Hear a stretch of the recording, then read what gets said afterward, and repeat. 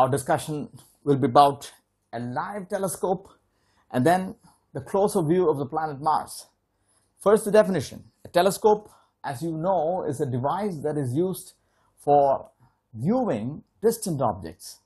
So precisely, I'm going to talk to you about the astronomical refracting telescope, because that is of interest in the present scenario.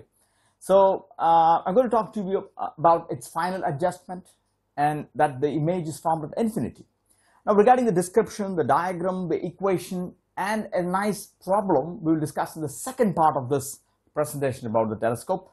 But now I'm going to tell you how the telescope is adjusted, how it was viewed, and how we got a glimpse of the planet Mars, and then of course the lunar surface also. And more importantly, a little while later in the presentation, about the sunspots, the solar disk, how the disk appears brighter in the central part of the star, and then with its less brighter edges. And then I'll be explaining to you the details about the telescope, because we were able to watch the planet very closest on the 6th of October. We had a problem with the climate because it was a bit cloudy, and we could witness a closer view only on the 27th of October at 2:30 a.m. in the morning, keeping awake all the while, and finally a glimpse of the red planet. And later on I'll be sharing with you the computer transferred images of the planet as well as the lunar surface that we were able to watch. So let me invite you for a live glimpse of the planet Mars as well as the lunar surface. And of course I'll be sharing with you the naked eye view of the planet also, and how magnification is nothing but the focal length of the telescope divided by the focal length of the eyepiece that we are installing in the process. So welcome.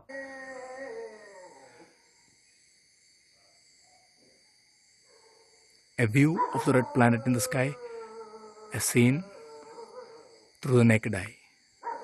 Mars in a closer view, and it is very clearly visible at this time, and free from cloudy weather.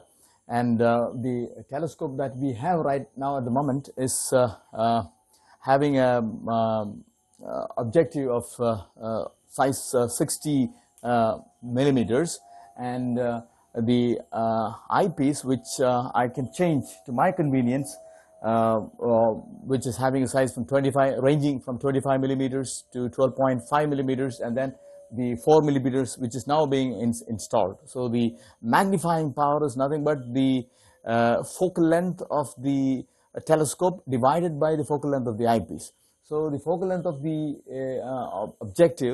the telescope is 900 millimeters, and the eyepiece, which has got a focal length of 4 millimeters.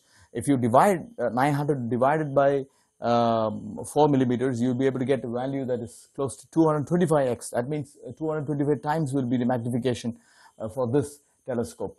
I shall be sharing with you the images that are being seen.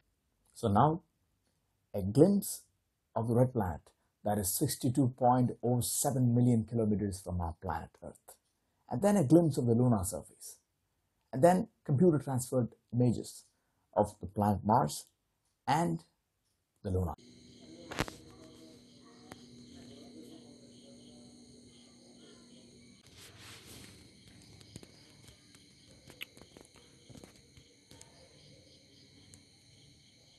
A computer transferred image, a faint view of the planet Mars, a faint view of the lunar surface. This is also a computer transferred image.